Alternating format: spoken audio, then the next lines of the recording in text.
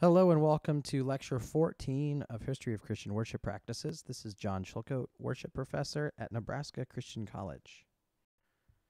Today we're going to start the discussion of Christian worship in the American frontier, the 18th and 19th centuries. The developments that happened in Europe start to evolve as we go to the colonies and to the early American culture. And there's still developments that happen in Europe as well. But at this point, we're going to see what happens in America, really starting to focus and develop our worship culture as we see it today. Worship during the 18th and 19th centuries were evolving because of the age of reason. This was seen as the age when people started to question things that had always been known as true. They began to question social norms. They began to question equality, things like we see in the Americas. They began to question sovereignty. They begin to question slavery. They begin to question manifest destiny. There are also ages of enlightenment where people started to believe in their feelings and what they understood to be true beyond the theologies or the disciplines or the teachings of what had been known to be true. There's also an idea of romanticism, right? This whole new understanding of the world around, developed by thought and emotion intertwined instead of just rational thinking. The American Revolution, the expansion into the West, and the Civil War all actually played a part in the development of the American worship cultures. And as the America grew and the country was developed and established and different parts of the Americas were settled, we see church following in the footsteps and evolving as the American people evolved. The shift of human consciousness began to change how we understand God, grace, and the relationship between God and humanity. The roots of frontier worship actually began in England in the 18th century with the Wesleys' Methodist movement. There was enthusiastic hymn singing and open-air preaching. John Wesley was an Anglican priest, and he was known for going to the people and bringing the gospel to the people, whether they were in coal mines or on boat docks or in farms. And this was something seen as heretical, and instead of having people come to Mass, come to the Anglican service, which is what would have been seen as appropriate. His brother Charles Wesley is known to be the father of the American or of the hymn, and writing over 8,000 different hymns. A couple things that you see with the Methodist movement: they bring Christian teaching to the people, as I said, to laborers, to criminals, even to slaves. There was no one that should be devoid of hearing the gospel just because they couldn't come to church or because they weren't socially acceptable to come to church. Should they be not allowed to hear the Bible? One major component of the Methodist strategy and theology was known as the quadrilateral. 4 components. We see Scripture. It's the first authority, and it contains the only measure whereby all other truth is tested. You also have reason. It's not a mere human invention. It must be assisted by the Holy Spirit. Third, you have tradition, a link through 1,700 years of history with Jesus and the apostles, or today over 2,000 years of history. And fourth is experience. We cannot have reasonable assurance of something unless we have experienced it personally. Now, this quadrilateral sounds like a great structure to understand theology and understand the world around us, again, developed by Methodism. We will see maybe to this day sometimes Scripture loses its place as the first authority, and people see reason or experience or tradition as the value that allows them to make their decisions on theology. Especially currently, we see experience of today's culture, and we see things that may be going against Scripture, but the experience and what they think they believe according to what the world is telling them around them, is maybe going to affect their theology. But for the main point, this is where this theological concept, or this way of looking at Scripture and looking at the world around them, was developed through the Methodist movement. George Whitefield, who was a Calvinist, actually was in England and America, and he was a field preacher, and he was the one who inspired John Wesley. He would be preaching in Georgia, and John Wesley would come from England to visit him. And George Whitefield is also a friend of Benjamin Franklin, the noted revolutionist in America. So we see this understanding of this transition from England to America. As they came over, they brought their faith, but they saw new opportunities to share the gospel outside of the traditional Christian gatherings on Sunday mornings.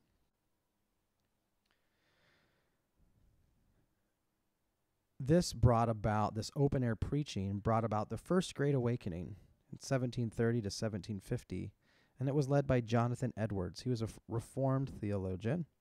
He made numerous trips to the eastern seaboard, and he planted the seed for the upcoming Second Great Awakening in America, led by Charles Finney, 1790 to 1840.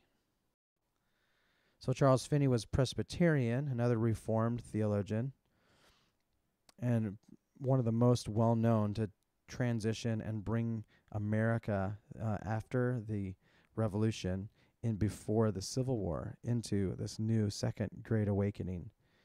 See these pictures here, and I have one more picture just because his eyes are very scary.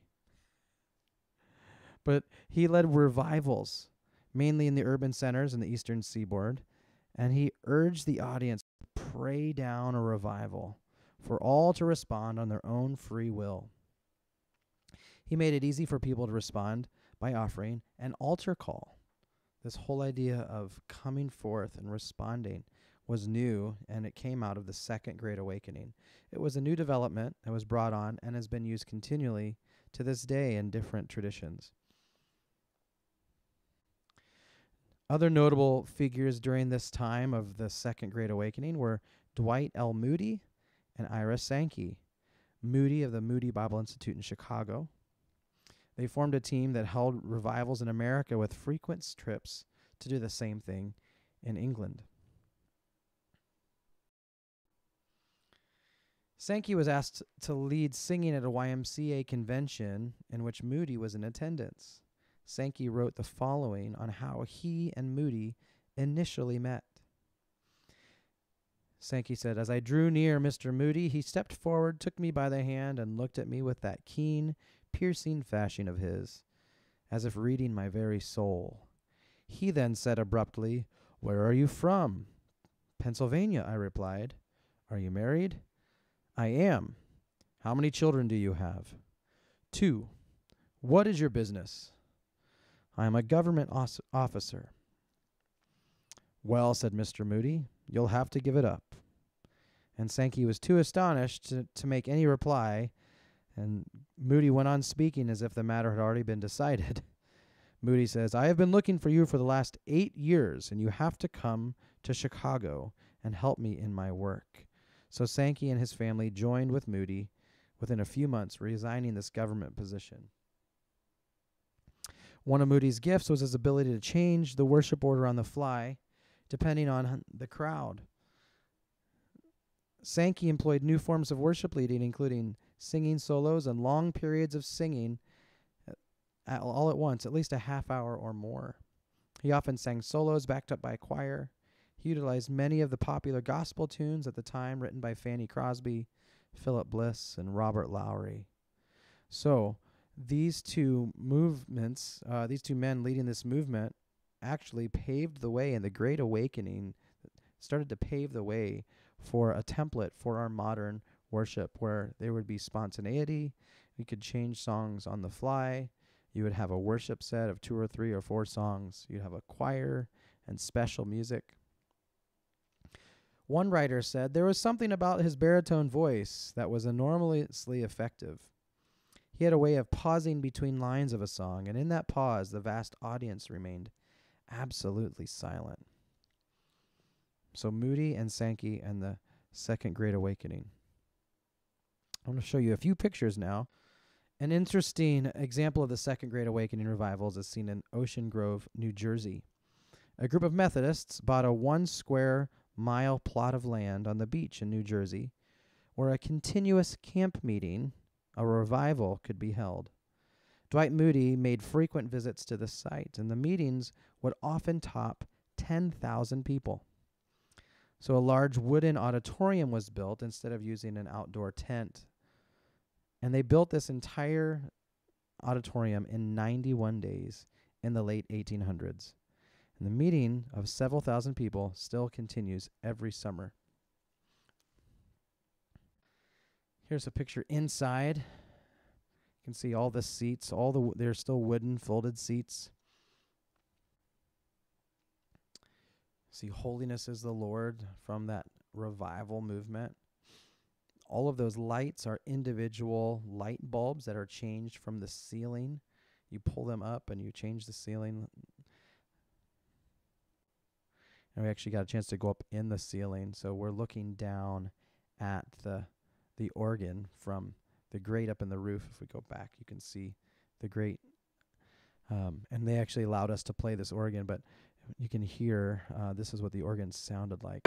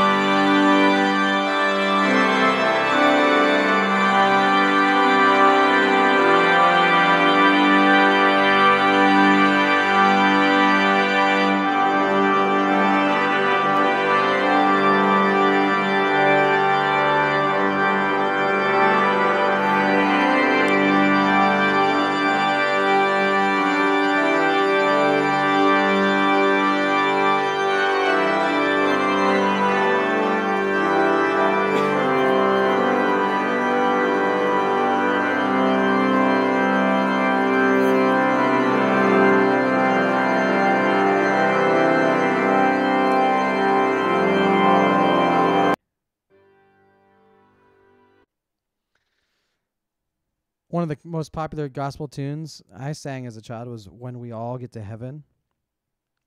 And it was written at this location, actually. Quite a few hymns that were sung during the Second Great Awakening became hymns of the church that were sang all across America. Fanny Crosby, one of the most famous songwriters of this time, she was actually blind, and she would visit this camp meeting in the summers as she was growing up, traveling down from Philadelphia. All the way my Savior leads me, blessed assurance, near the cross. Praise him, Jesus, our blessed Redeemer. To God be the glory. And again, when we all get to heaven. You may recognize some of the titles of these songs, or if you would look them up and hear them, I'm sure you would recognize some of them. Again, When We All Get to Heaven was written by also Eliza Hewitt, and her story, she would go and she would teach Sunday school to all these students, all these children that were at the camp meetings this summer. She spent many summers in Ocean Grove, and there was a line in the song of When We All Get to Heaven, sing the wondrous love of Jesus, sing his mercy and his grace. In his mansion, bright and blessed, he'll prepare for us a place. When we all get to heaven, what a day of rejoicing that will be. When we all get to heaven, we'll sing and shout for victory. The second verse starts out with the line, as we walk down Pilgrim's Pathway. And that line, forever, I thought, was just a nice metaphor line of growing up as a disciple of Christ, as a pilgrim. But it actually is the name of the front of the street in front of the great auditorium. So if we look at this video, I just went to Google and zoomed in on the great auditorium, and we'll go to the street view here. And as you see in the street view, go down here to the Great Auditorium. There it is. And we're on Pilgrim Pathway. I'll scan over here, and you see Pilgrim Pathway is listed on the map. So you can imagine at the turn of the 1900s, a parade of Sunday school children marching down singing this song, "When we all get to heaven, what a day of rejoicing that will be. When we all see Jesus, we'll sing and shout for victory." And now you can also see, as we zoom in, you can see these little cabins. These are the actual tents, as they had the camp meetings. And these are all still owned and used by families, and they would come out, and it's more of a tradition now. But you can see the wood planks and the wood platform. They'll put a tent over that frame, and then in the back, in the little cabin component, there's a bathroom and a kitchen and that type of thing. So another church auditorium that was built during the Second Great Awakening is the Ryman Auditorium. Originally, it was known as the Union Gospel Tabernacle. And the very first unfinished auditorium was used to hold a tent revival in 1890 in the city of Nashville. The Ryman is actually named for Thomas Ryman. And before, again, it was known as the Union Gospel Tabernacle. Ryman was a successful riverboat entrepreneur who lived in the 1800s and died in 1904. In 1885, he attended a tent revival that was preached by the Reverend Sam Jones, another evangelist, traveling preacher of the Great Awakening. So Ryman attended this revival with the intention of actually heckling Reverend Jones, but instead he was converted by the fiery evangelist. So that night, Ryman was moved to construct a great building to serve the cause of faith. In 1892, the Union Gospel Tabernacle was declared complete. Ryan had generously used every means possible to make the venue a reality. His memorial service was held there in 1904, and the facility was renamed in his honor. The building was designed and built in this Ruskinian Gothic style.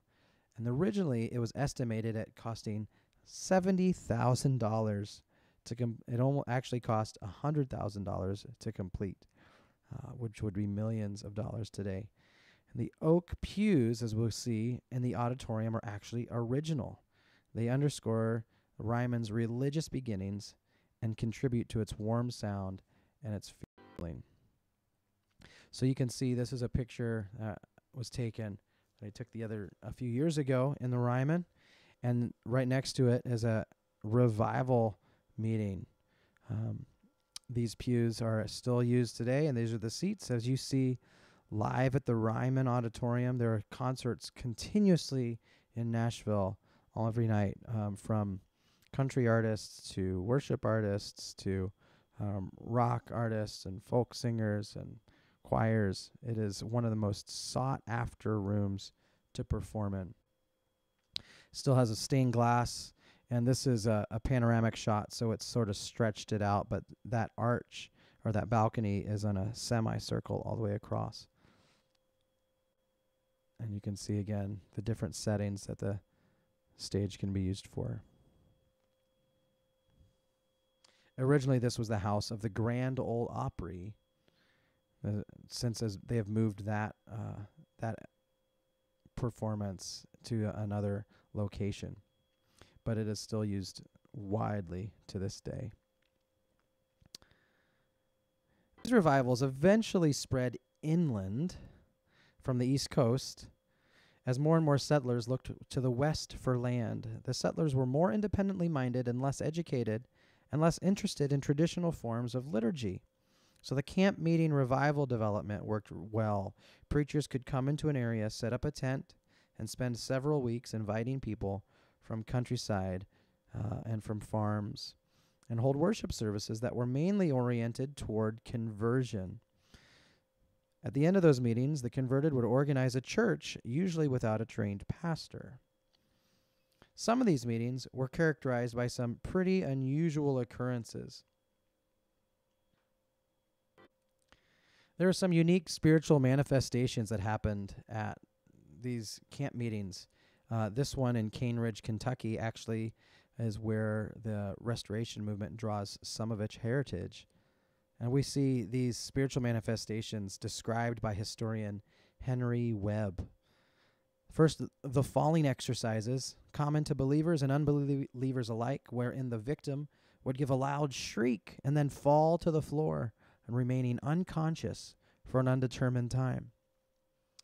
The jerks, usually violent backward and forward movement of the head. Also, sometimes the entire body was convulsing. There would be dancing, but this dancing exercise is usually preceded by the jerks, and it came to believers and occupied them until they collapsed from exhaustion. So, dancing in the spirit. The barking exercise. This barking was a variety of the jerks, where a person grunted or gasped audibly in the process. And it was so named by a contemptuous person who observed a man so convulsing and barking and leaning up on a tree. He described him as barking up a tree, the apparent origin of that expression. We see running. This running exercise was peculiar to unbelievers who, feeling something unusual seizing them, attempted to run away, but then were felled. And finally, the singing exercise. This was the most impressive of all to Alexander Stone as he saw it. His description follows. The subject, in a very happy state of mind, would sing the most melodious, not from the mouth or nose, but entirely in the breast, the sounds issuing thence. Such music silenced everything and attracted the attention of all. It was most heavenly. The Cane Ridge Revival was a month long. It had 10,000 to 20,000 people. Preachers from various denominations came. Presbyterians, Reformed, Methodist. It was known as a Holy Spirit awakening, although it's not Pentecostal as we see it to this day. But there was a movement of the Holy Spirit that caused these people to respond to the gospel and to respond to the movement of the presence of God. And the Stone Campbell movement can find some of its origins here. Let's talk briefly about the Restoration movement, the Stone Campbell movement. It's one of the significant movements that began in the American frontier period. And Nebraska Christian College and Hope International University can both trace their heritage to this movement. Tired of the various denominations springing up during that time, a new movement sprang up to bring the church back to the practices of the ancient first century. They felt that unity could be realized if the Bible became the sole source of faith. So part of this movement grew out of the camp meeting again at Cane Ridge, Kentucky. Ironically, one group soon became three after a disagreement regarding worship practices and denominational structures. The Disciples of Christ groups split partly because they wanted a central missionary board, something other groups felt was going to lead them back to denominationalism. And so there is a Disciples of Christ, a Church of Christ known as the Disciples of Christ. It's considered mainline today. It's loosely a denomination because of this governing board that mainly sees missions but also sees ordination. And there are Church of Christ, Disciples of Christ, schools and ordination ministering bodies. There's about 600,000 members to this day. The non-instrumental churches of Christ emerged because of opposition over the use of instruments in worship. They saw in the New Testament, as they said, they were going to look strictly at Scripture and see what the Bible said about worship. Since in the New Testament there was only singing mentioned, but no instruments mentioned, they saw that non-instrumental worship was the most biblically modeled New Testament form of worship. So they withdrew from the group on their own after the post-Civil War. A lot of it is in the South, Nashville and Memphis. have a lot of large non-instrumental churches, and there are still other churches of Christ, non-instrumental, throughout the United States. But their main component, their theology is the same, but their main distinctive is that they still worship a cappella.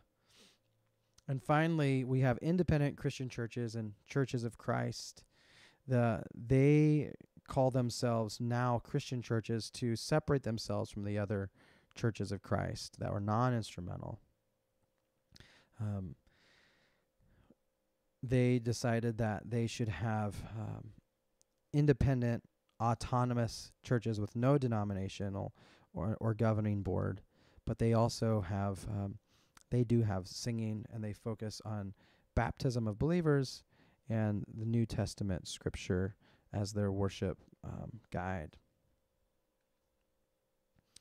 Various branches of the group has also been seen as they go see how literal they want to use the scripture as their guide. One church in my hometown was created because a group felt that since the Last Supper used only one communion cup, the church should only use one as well. Other groups split over the issue of Sunday school. Since there is no mention of this in the Bible, it should not be included in the life of the church. The third group is this independent Christian church group that we have, and they actually had one of the leaders, P.H. Walshimer in Canton, Ohio, at First Christian Church, had a Sunday school so large that more people were coming to Sunday school than coming to church or coming to the local elementary schools. At one point, they had over 5,000 coming to the Sunday school gathering, and it helped to develop the concept of Sunday school across the United States. The common emphasis of the Restoration movement: the baptism of adults, New Testament pattern for conversion. They also have the Lord's Supper every Sunday, as often as you gather. They are independent congregations, so they are autonomous and no higher authority or overstructure or denomination, specifically with the independent Christian churches and the non-instrumental churches of Christ. And they are reticent to call themselves a denomination, even though they are linked together with a lot of common theology and common heritage. More often, they will call themselves sister churches or a brotherhood or network of churches. Lastly, we see there is a local elder board, and that is the highest level of governing authority, where it is a local elder board that oversees the local congregation.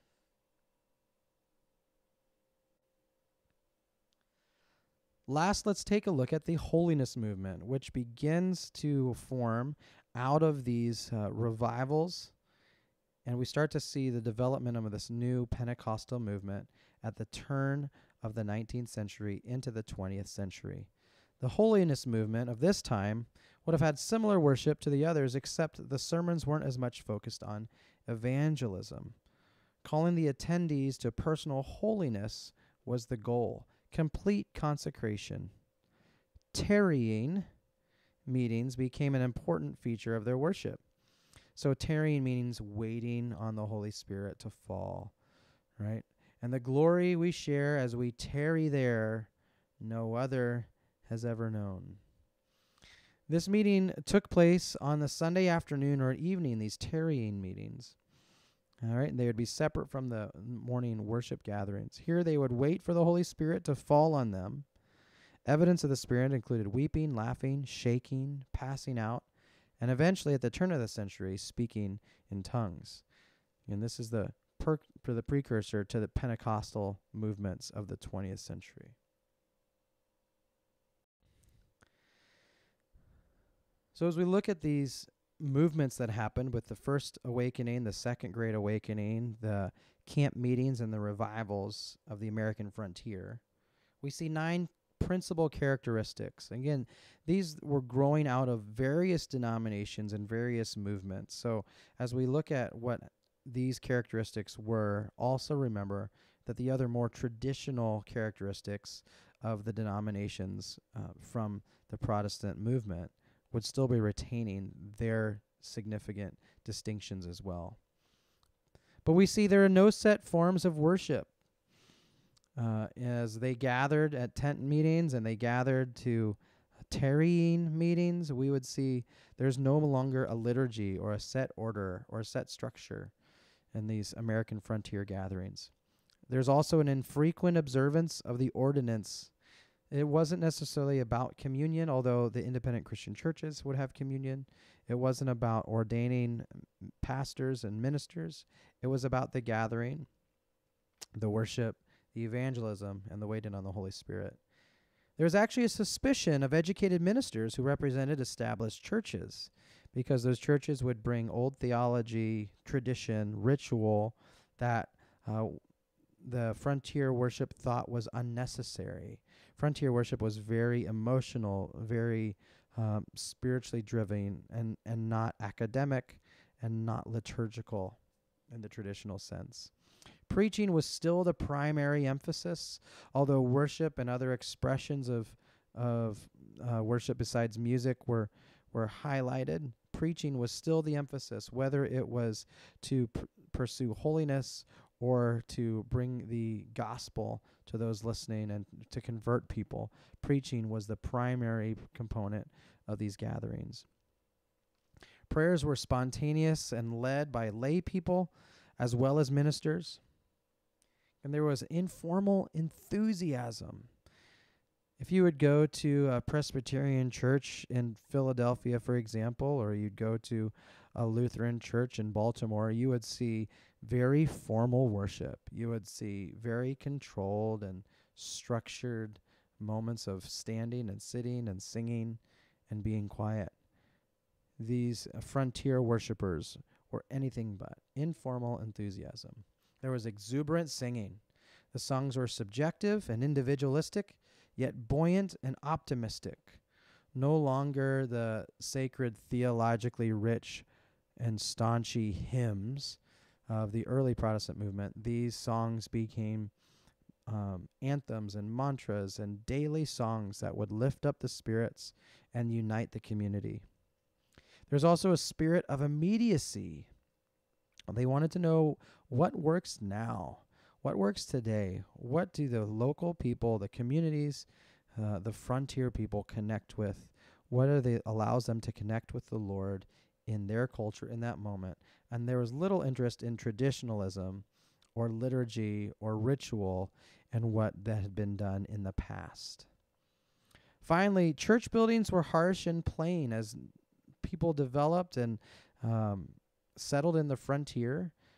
The reality of having very few resources or having simple means allowed for simple buildings.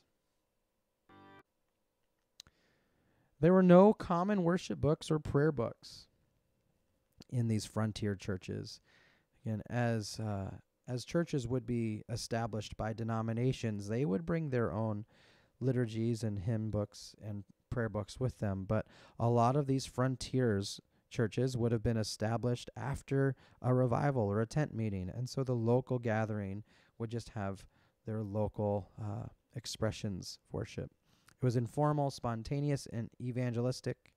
The church year virtually ignored all other dates except for Christmas and Easter.